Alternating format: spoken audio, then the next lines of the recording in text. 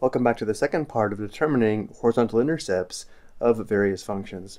Again, for a quick review, if you look at the graph below, notice how all of the points on the horizontal axis have a y value or function value of 0, which indicates to find the horizontal intercepts, we always set f of x or y equal to 0, and then solve for the input variable, which is normally x.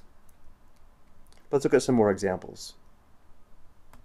Here we have f of x equals the cube root of the quantity 4x minus 6. This is a radical function, or more specifically, a cube root function.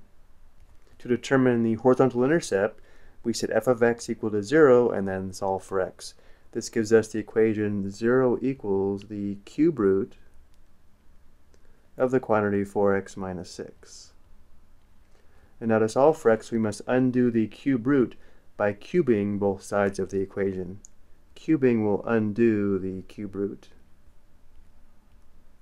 So 0 cubed is still 0. We have 0 equals.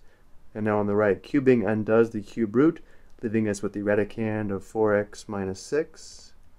And now we solve for x. The next step is to add 6 to both sides, which gives us 6 equals 4x. And then we divide both sides by 4.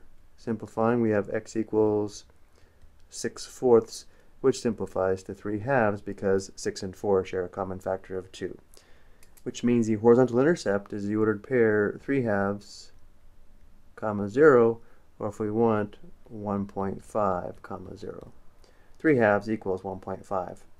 We will verify this graphically in just a moment. Next we have f of x equals 19. Because the output is always the constant 19, this is called a constant function. To find the horizontal intercept, we set f of x equal to 0.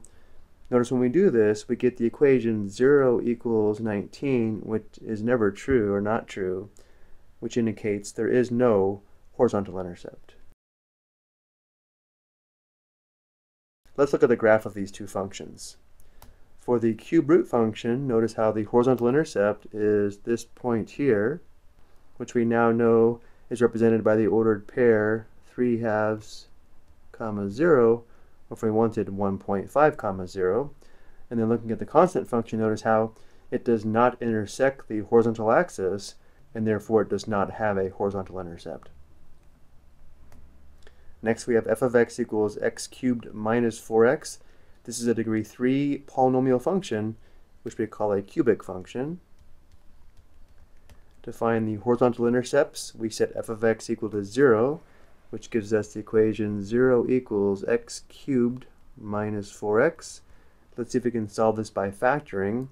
Remember, the first step in factoring is to factor out the greatest common factor, which here would be x, giving us 0 equals x times the quantity x squared minus 4.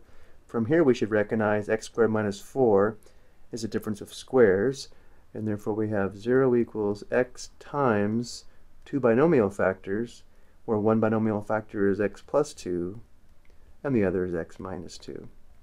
The product on the right is equal to 0 when the first factor of x is equal to 0, or when the factor of x plus 2 equals 0, or when the factor of x minus 2 is equal to 0. Solving for x, we already have x equals 0 here. Solving for x here, we have x equals negative 2. And solving for x here, we have x equals positive 2. Because we have three solutions, there are three horizontal intercepts. One is 0, 0. Another is negative 2, 0. And the third horizontal intercept is 2, 0. Next we have f of x equals the quantity x plus 1 divided by the quantity x minus 2. Because we have a ratio or quotient of two linear functions, this is a rational function. To find the horizontal intercept, we set f of x equal to 0, which gives us 0 equals the quantity x plus 1 divided by the quantity x minus 6. To solve the rational equation, we will clear the fraction from the equation by multiplying both sides of the equation by the quantity x minus 6.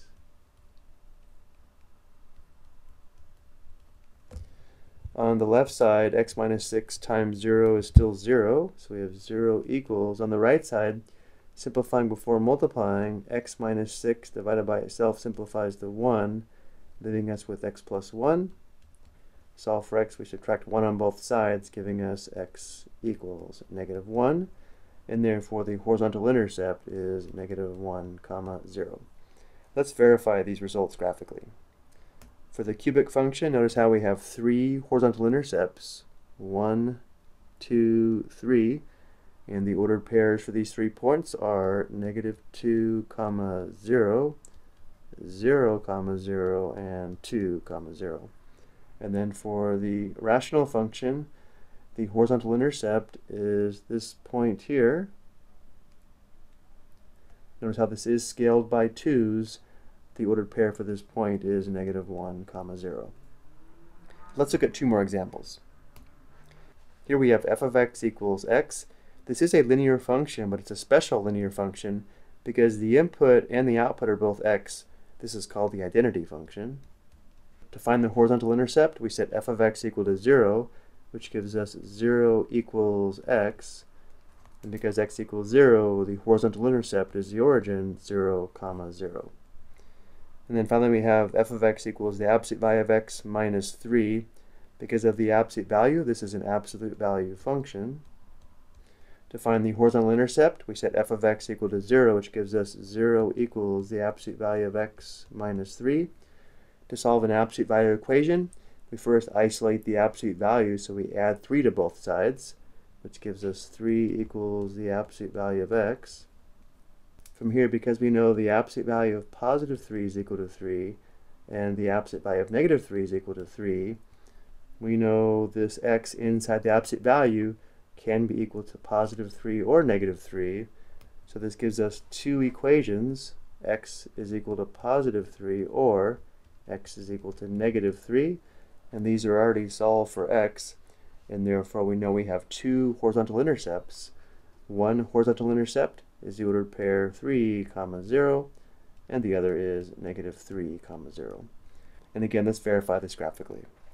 For the identity function, we can see the horizontal intercept, which is also the vertical intercept, is the origin with the ordered pair 0, 0.